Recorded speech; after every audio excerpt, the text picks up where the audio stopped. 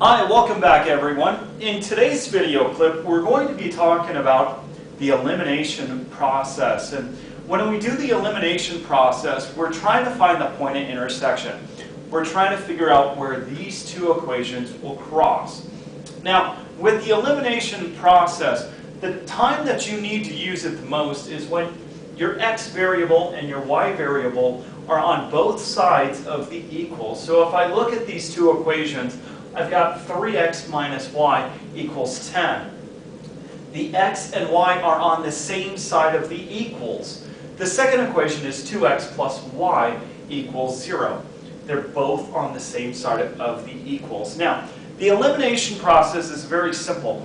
All you've got to do is ask yourself a couple of questions. Here's the first question. Are the numbers in front of x exactly the same? And if you answer no to that, then you go to your y value. So 3 and 2 are not the same, so I'm going to go over to my y value. Are the numbers in front of y exactly the same? Now, keep in mind there's always that little invisible number of 1. So I've got the number in front of y is 1. The number in front of this y is also 1. So yes, they are the same. Now, if I say yes to that question, now I have to ask myself this question. Is one of the y values positive and one of the y values negative? And if I look here, I see this is negative 1y and positive 1y. Now, ask yourself, what does it mean to eliminate something? If I'm going to eliminate, maybe something, anything in this world, I'm going to get rid of it.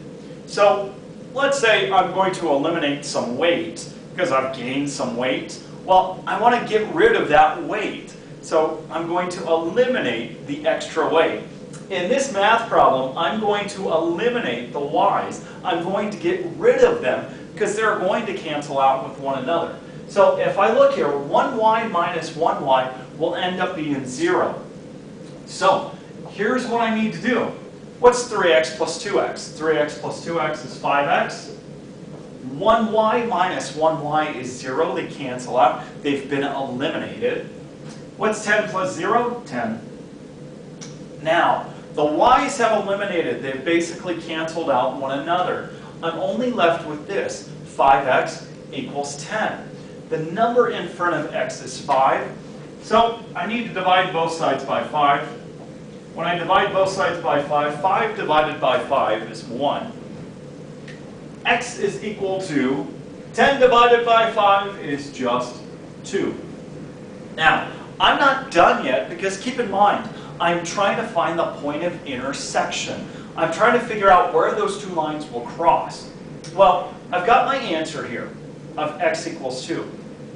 Now, I need to ask myself, which equation looks easier to work with? Is it the top equation or is it the bottom equation? What I need to do is substitute this answer in for one of my x values. So what I'm going to do is I'm going to select the second equation. And the reason why I'm picking the second equation, the numbers are a little bit smaller. They're a little bit easier to work with. So watch what I do here. I've got 2x plus 1y is equal to 0. And now I'm going to substitute my answer. My answer was 2, x equals 2.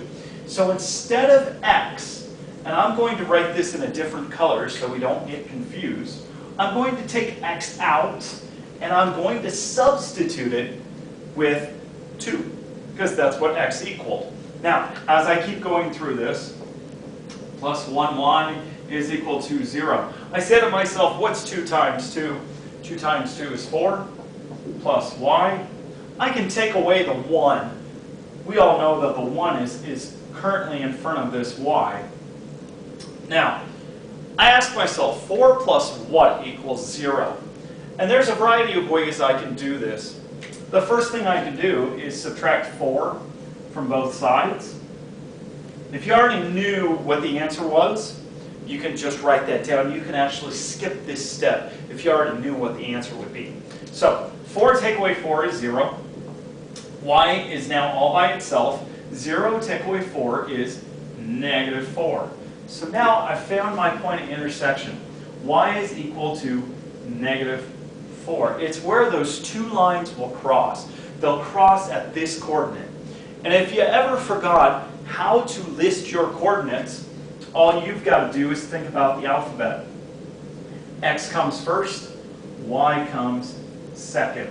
So hopefully that helped you. This is called the elimination process, and what we wanted to do was get rid of a variable. And we had to ask ourselves a variety of questions. Were the numbers in front of x the same? And we said no to that. And then we came over here. Were the numbers in front of y exactly the same? And yes, they were. And then we said, is one of them positive and one of them negative? And yes, they were. They would have eliminated out.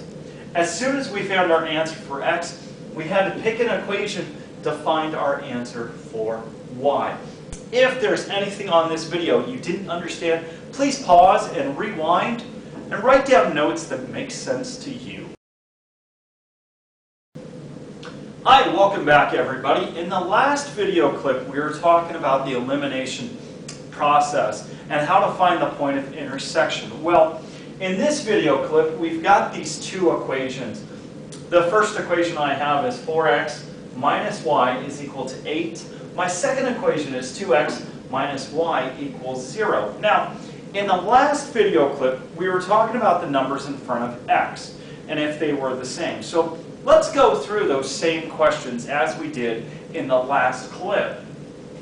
Are the numbers in front of x exactly the same? No.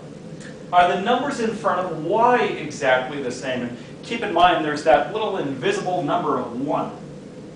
And the answer is yes. Those numbers in front of y are exactly the same. But here's the problem. Is one of them positive and one of them negative? Because keep in mind, with the elimination process, we're trying to get rid of something. We're trying to eliminate it. Now, since they're both negative 1y, there's something that we've got to do to make sure they get eliminated. All I've got to do here is switch the signs. But if I switch the sign here and make this a positive 1y, I also have to flip the sign out in front of here. So here's what I'm going to do. This positive 2 now becomes negative. This negative 1y now becomes positive. 0 is neither negative nor positive. It just kind of stays the same. It's kind of like multiplying everything by a negative 1. Anything times 1 is always that number. Well, if I'm multiplying it by a negative 1, it would flip all of these signs. It would reverse all of the signs. Now, I ask myself, are the numbers in front of y the same? Yes. Is one of them positive and one of them negative? And the answer to that is yes. Now, all I have to do is add all of this up. So what's 4x minus 2x? 4x minus 2x is just going to be 2x. What happens to those y's? One positive y, one negative y. They're going to eliminate. They're going to get rid of one another. And then what's 8 plus 0? 8 plus 0 is 8. Now I'm left with this. I've got a number in front of x. The number in front of x is 2. So I'm going to divide this side by 2 and divide that side by 2. And the 2's will end up canceling out. 2 divided by 2 is 1. X is equal to 8 divided by 2 is 4. But keep in mind, guys, when you're doing the elimination process, you're trying to find the point of intersection. You're trying to figure out where those two lines will cross. I've only found one of my coordinates. So here's what I've got to do. Just like in the last video clip, I selected an equation that looks easier to work with. Now I could select this top equation or I could select this bottom equation. Now, here's the thing. I've already changed some of these signs in this second equation, so it might be a little bit more difficult to work with. This top equation I haven't touched. I haven't done anything different to this top equation. So in this example, I'm going to select this top equation to work with. What I'm trying to do is solve for y. Now, I already have my answer for x. X equals 4. What I'm going to do now is this. instead of x, I'm going to substitute x out and replace it with 4. Now, keep in mind, you don't have to write this 1, because 1 is still that little invisible number that everyone knows about. As I go through this, what's 4 times 4? 4 times 4 is 16. Minus y is equal to 8.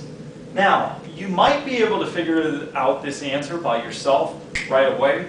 16 take away y is equal to 8. 16 take away what equals 8. If you need to do this step, feel free to. Here's what I would do. I would subtract 16 from both sides. When I subtract 16 from both sides, I'm left with this. Negative y is equal to 8 take away 16 is negative 8. Now this is where it gets a little tricky because our y is negative. We have to turn our y positive. And remember what I did up here? I had flipped the signs and I had said, well, it's kind of like multiplying by a negative 1. Because when I multiply by a negative 1, all of the signs will flip, all of the signs will be reversed. Well, the same thing here. If I multiply everything by a negative 1, a negative times a negative is a positive. A negative times a negative is a positive as well. So if I multiply negative y times negative 1, I would have a positive 1y. Well, whatever I do to the left side of the equals, I need to do to the right side. Negative 1 times a negative 8. Negative 1 times a negative 8 is positive 8. So I'm going to come over here and I'm going to write my answer of positive 8. Now, if you're not totally sure, substitute it back into the first equation. Substitute your answer back into the second equation. See if you get the same answer. If you get the same answer, then you've found the point of intersection.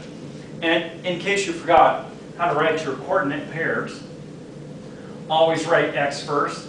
Just think about the alphabet. What letter comes first? X or Y. X comes first, Y comes second. So hopefully that helped you with finding the point of intersection. Keep in mind, we went through those same questions. Were the numbers in front of X the same? Yes or no?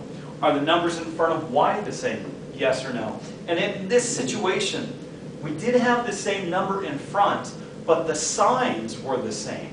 So we had to multiply everything by a negative